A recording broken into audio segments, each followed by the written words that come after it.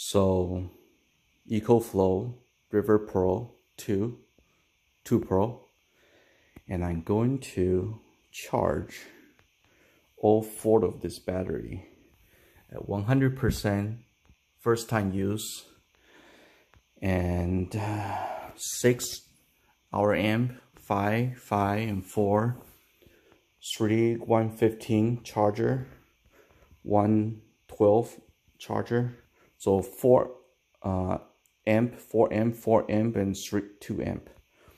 So that should charge all this. See how long that takes. The boost is off. So this is the first time, so I plugged in using the wall socket. The second time this will be charged by the bifold 220 watt solar panel.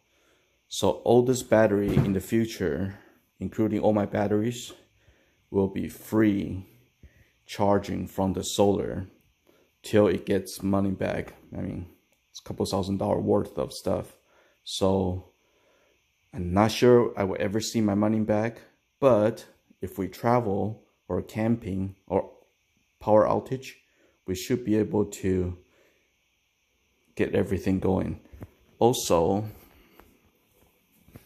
we have this. So that's a 120 volt, 60 hertz power outlet. Takes 4 of this guys. Okay, and we have 4 here. 4 outlets, 1 outlet, that's 5 outlets. I get another one of this, that's 6 outlets of 120 volts with solar charging. Let's see. Okay, the experiment continues. Let's go ahead and try it. I'm going to put the battery on.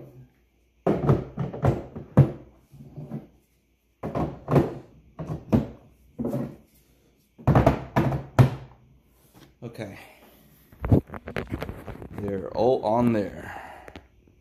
Okay, and I'm going to turn this on. This is the input and the output. Okay, as soon as I turn this on, hopefully I don't blow up the machine. Here we go.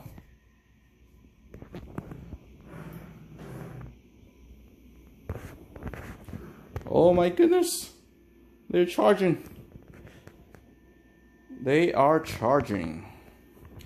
And we are running at 300 watts. 2 hours. 300 watts. Okay, so in order to charge 4 batteries, it's only take 2 hours for the ECOFLOW to run out the power at 300 watts.